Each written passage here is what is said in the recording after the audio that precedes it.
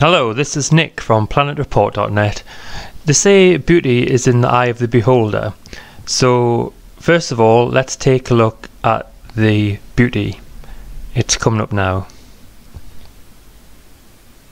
Yep, here it is. It's an Asian Sheepshead Wrasse. How do you think it looks? Yeah, quite not the most attractive looking fish I've ever seen compared to, say, a beautiful salmon. But never mind, I suppose I can't help the way it looks. But anyway, it has grabbed a lot of attention in the last few days, and that's because it appeared on the BBC's new natural history series Blue Planet 2, which is all about the world's oceans, and it's David Attenborough is narrating and leading the programme. And apparently, I didn't see it, to be honest, because I haven't got a TV, but this fish seemed to grab all the attention because it was claimed to be, in quotes, transgender. Now, in the media at the moment, transgender is sort of like seems to be something that they report a lot about. It never used to be, even just a few years ago, you never really heard anything about it. But anyway, so this fish was shown to change from a female to a male. And so I've been reading up on about this fish, and I'm going to tell you a bit about it. First of all, it can grow to 1 metre in length, and its mature weight can be up to 14 kilograms. It lives in cold waters in the Western Pacific, around Japan and the Korean Peninsula, and it feeds on shellfish and crustaceans. And it's not really fished for its meat, because its tissue is soft, and I don't think it doesn't look very tasty, does it? If you eat fish, that is. But there's not that much known about it really, apart from that, and the IUCN have not listed it as endangered or anything, because they literally haven't got enough data as to how many there is in the sea. So in terms of spawning, there's in Japan they've observed them in aquariums, and they've noticed in 1965 there was 2 Japanese scientists that observed that in this aquarium the strongest male wrasse drove away all the other males and then rose rapidly to the surface with a single female where spawning occurred. Now, going back to the fact it changes, or it's said to change from female to male. Now, the IUCN, who I mentioned about the conservation status, interestingly, one of the things that they say on their site is they've got a few things they would like to find out more about this fish, because as I say, there's not much known about it. And one is, it says, number 4, information on age and size of sexual maturity and whether or not the species changes sex. So it seems a bit strange that they have that on their site, as though it's not 100% sure that it happens.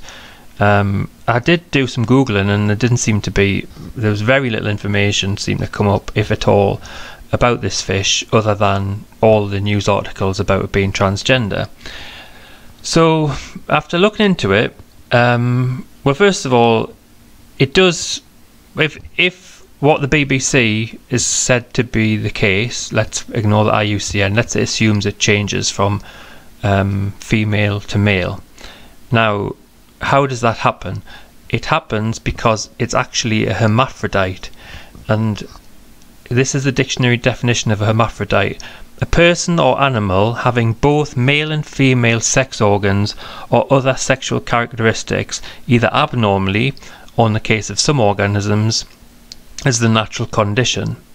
So, being a hermaphrodite, it actually has both male and female reproduction organs.